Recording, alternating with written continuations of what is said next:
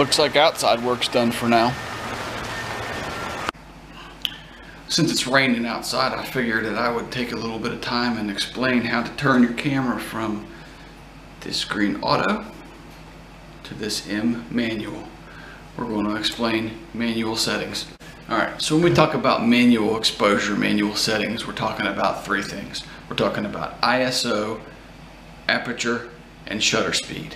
Those three things make up what they call the exposure triangle.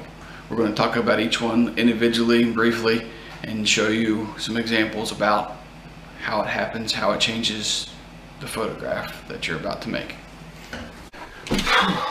Alright, I moved up here because I'm more comfortable sitting in this chair than I am sitting on a chair in the studio. First thing we're going to talk about is aperture. The aperture is in your lens, and it's basically, I don't know if you can see it in there. It's like, think of it as your pupil, your iris. It contracts, it's a ring in the lens that contracts and expands. And obviously the wider open it is, the more light comes in. The more closed it is, the less light comes in. Aperture does, in addition to letting light in, it also controls your depth of field. Depth of field is a whole other video that I'll do sometime in the future. Another thing is your shutter speed. These cameras nowadays, they have shutter speed from anywhere from 1/8,000th of a second all the way up to like 30-second long exposures. Think of when you have your shutter, these cameras have a sensor. Okay, there's a mirror right there, but behind this mirror there's an electronic sensor. The sensor is what records the data of your image. The light comes in through the lens, hits the sensor when you open the shutter by clicking this button here. It exposes that sensor, records the image, transfers it to a file. Think of your sensor as a bucket. Think of the light coming in the lens as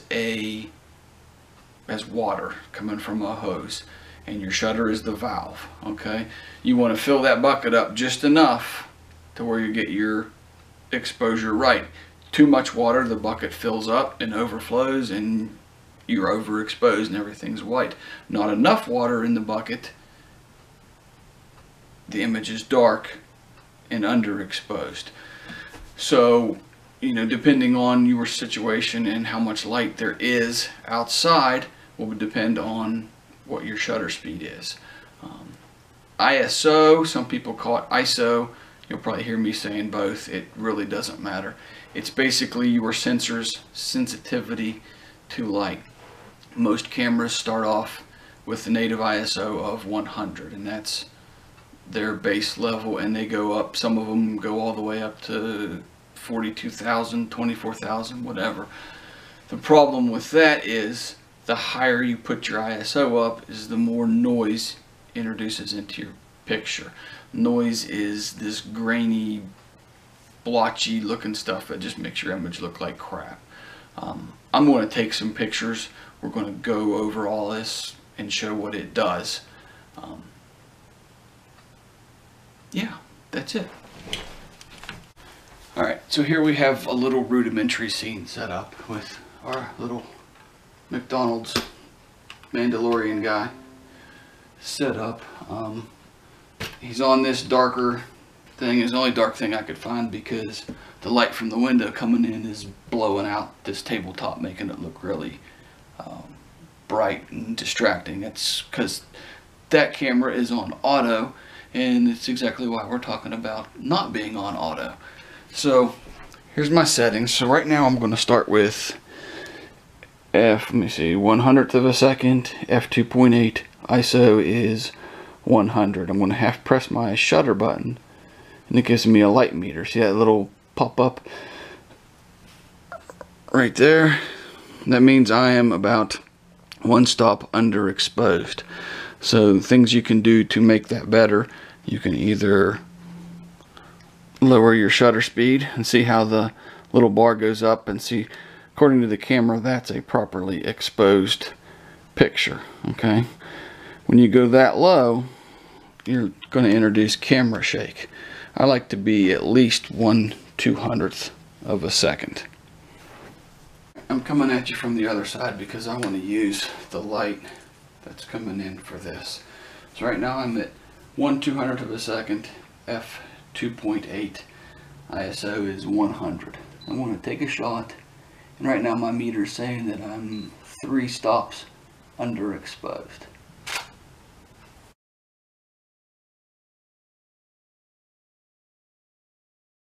Okay, so I'll pull this up on the screen better. On the computer you'll see it full shot later. But you can see how dark that is. Okay, what we want to do is make it a little bit brighter. So we can do one of two things. The easiest thing at this point right now is to bump up our ISO. So I'll bump my ISO up to 400, which is basically 4 times more sensitive now, or 3 times. So we'll do that.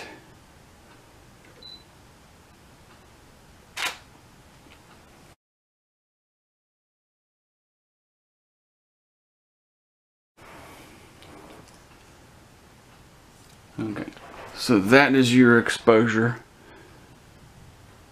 at 400 ISO, and most cameras nowadays can handle 400 ISO.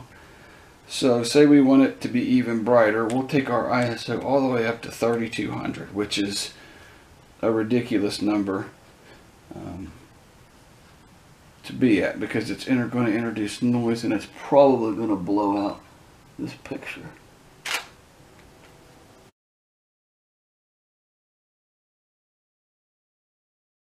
Okay. Yeah. See how everything is bright. We'll look that up. Okay, so it quit raining, so I figured I'd move to the back porch to give us something else to take a picture of. It's not bright and sunny, it's still cloudy, so it'll be good to change some exposure settings. Let me figure out something to take a picture of, and I'll be right back with you.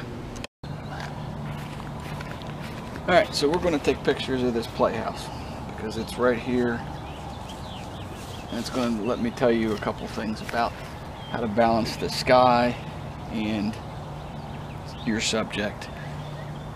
So we're going to start with my settings inside. We're going to be totally different than what I need outside. Right now we had the last shot we took upstairs. I was at f1.8, which your aperture is wide open, a lot of light coming in. And shutter speed was 1/200th of a second, ISO 100. So I hit my light meter, it says I'm way overexposed. We're just going to go ahead and take a picture of our playhouse.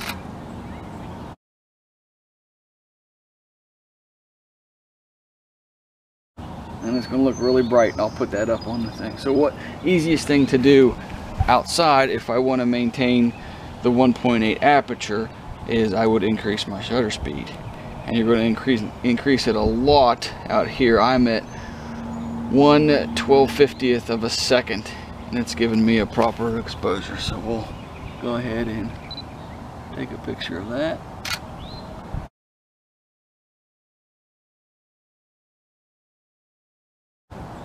And that shows me what that is. Another thing you can also do is stop your aperture down. I went back, moved my shutter speed to 1/400th of a second, and we are at f5, which says I'm a stop underexposed. So we will decrease the shutter speed to 1/250th. Now it says I'm pretty good. I'm 1/3 of a stop under, so we'll go ahead and take a picture of that.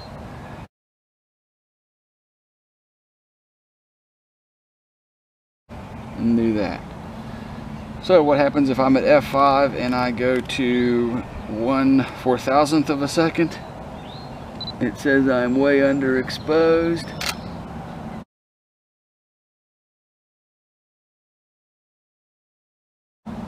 And it's nearly a black picture. So we'll go to 1/2000th as it starts to rain again.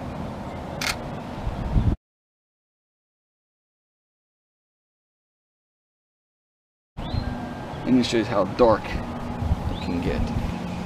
So It's starting to sprinkle. I don't want to get my stuff wet, so back to the back porch.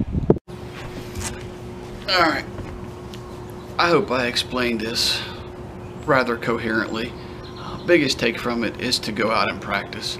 Play with your settings, adjust your shutter speed, adjust your aperture, learn how your camera sees light. Every camera sees light a little bit different. Once you learn how yours sees light, you can go on and you can be more creative with your settings and what to do. So from that, just go out, shoot, have fun. I'll see you in the next video.